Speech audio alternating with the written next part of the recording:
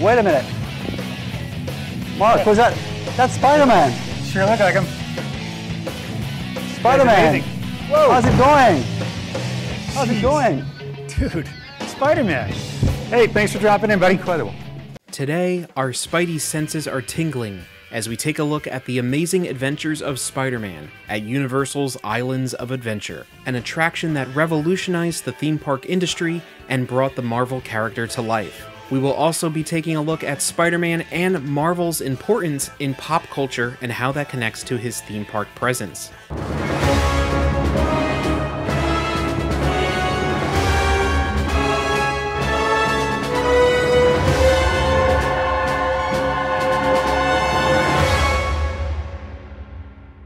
In August of 1962, the world would be introduced to the wall crawler himself, Spider-Man, in Amazing Fantasy 15. Created by Stan Lee and Steve Ditko, Peter Parker would go on to become one of the most recognizable superheroes all around the world, only second to Batman. Since his creation, Spider-Man has been featured in many forms of media, from animated TV shows, skits on the Electric Company back in the 1970s, and a series of films starting with the Sam Raimi Spider-Man in 2002. By the time we get to the 1990s, Marvel Entertainment was not in the place it is today with the Marvel Cinematic Universe. By 1996, Marvel stock had gone from $35 all the way down to only $2. The comic industry was about to have a bubble burst. A bubble created by the large printing of collector edition versions of many different comic titles. This created a large inventory that would eventually diminish the value of these books over time. By 1998, the toy company Toy Biz would merge with Marvel to bring them out of bankruptcy, now becoming Marvel Enterprises.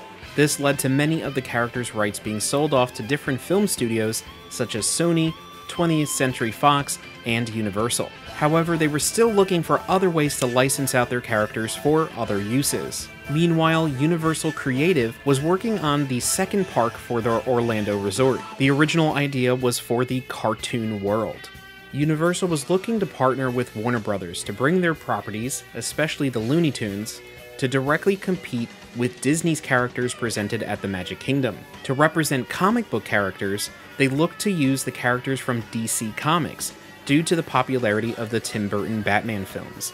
Universal pitched the idea to Warner Brothers for possible rides, shows, and more using the DC characters. The proposed Superhero Land would be split into two sections. One would be themed as Gotham City with Batman-themed attractions. The other would be themed as Metropolis that included attractions based around Superman. Gotham would include a Batman stunt show called the Batman and Robin Action Adventure Spectacular. Some other attraction ideas include the Joker's Madhouse and a dueling coaster called Batman vs. the Penguin. Warner Brothers would eventually pass on the deal after negotiations about royalties would not come to an agreement. The second park would need to be restructured away from the cartoon world and more focused on individual sections based on other properties such as Jurassic Park and Dr. Seuss. In 1994, Universal would approach Marvel to bring their properties to the new park instead. Universal had already purchased the rights to the Hulk and Namor the Submariner previously for their film division. The new deal would give Universal Studios exclusive rights east of the Mississippi to all Marvel characters as long as the theme parks remained open. This would come into play once again years later when Disney would purchase Marvel in 2009 for $4 billion. Marvel's Superhero Island would become one of the sections of the new park that was now called Islands of Adventure. This section of the park is still one of the most unique sections of any theme park and a time capsule to the 90s era of Marvel Comics. One of the new attractions part of this deal was The Amazing Adventures of Spider-Man. Work on the ride began in 1996. Landmark Entertainment Group, headed by Gary Goddard, would develop the concept and ride design. Goddard had previously worked with Universal on Terminator 2 3D and Jurassic Park the Ride. The original ride system was designed to be the Omnimover system, similar to the Haunted Mansion or Spaceship Earth over at Disney. The original version of the ride would have included villains such as the Green Goblin, Dr. Octopus, and the Lizard. The ride system would later be replaced with the Enhanced Motor Vehicle, or EMV, similar to the one just recently used at the Indiana Jones Adventure in Disneyland. The thought was to combine the 3D effects of Terminator 2 3D and the motion simulator of Back to the Future the ride. Universal Creative had to find a way to create a convincing stereoscopic 3D effect while having a vehicle moving throughout the space. At this point,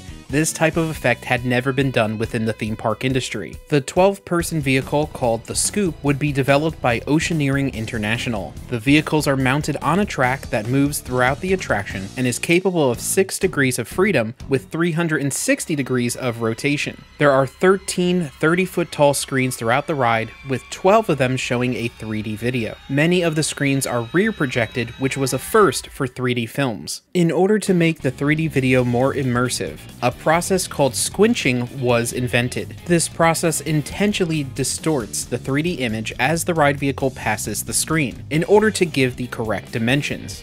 Phil Hedema, president and creative director of Hedema Group, said that each scene is designed so that we are carefully controlling what you can see. Other than the projected screens, live effects such as fog, water, wind, fire, heat, and strobe lights are experienced throughout the ride. All of the show scenes and effects are controlled by a computer system designed by iTech Entertainment. The Amazing Adventures of Spider-Man would soft open on May 27, 1999. The next day, May 28th, the ride would officially open along with Islands of Adventure. While we don't have the true numbers, it is estimated the ride cost between $100 to $120 million to develop. Upon opening, the attraction was met with immediate praise for the ride experience and technological achievements. The ride would receive many industry awards, including the Golden Ticket Award 12 years in a row for Best Dark Ride from 1999 till 2010. On January 23, 2004, the attraction would open at Universal Studios Japan. It would lead to an uptick of attendance at that park. The ride would eventually be removed 20 years later in January of 2024. Guests enter the Daily Bugle to join as Cub reporters and jump into a new high-tech news vehicle called the Scoop. While walking through the queue, we see news stories on the theft of the Statue of Liberty and Dr. Octopus threatening to destroy it. After his passing in 2018, a tribute to Stan Lee was added into the queue. Due to a lack of reporters, J. Jonah Jameson sends the guests to get the scoop on the story. 3D glasses, described as night vision goggles, are handed to guests as they prepare to jump onto the vehicle. As they leave and make their way to the New York City docks, the guests encounter Spider-Man. The Scoop vehicle moves in synchronicity to the movements of Spider-Man on the screen. Moving on, the guests encounter the Sinister Syndicate in a warehouse, which starts our journey through the other scenes, including Electro, Scream, Hydro Man, and the Hobgoblin. In the ride's climax, Dr. Octopus lifts the Scoop up 400 feet with an anti-gravity cannon. Through a number of synchronized effects, the sensation of rising up is achieved without the vehicle ever leaving the ground. Spider-Man saves the guests right before they hit the ground. As the guests head back to the Daily Bugle, we see Jameson floating in the air, being shot by the anti-gravity cannon. On March 8th, 2012,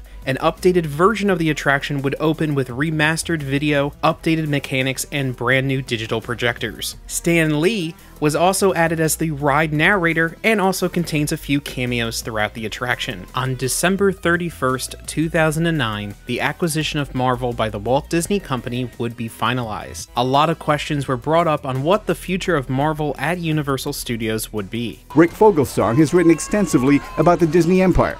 If Disney's taking them away, in effect, from Universal, wow, what a shrewd move on their part.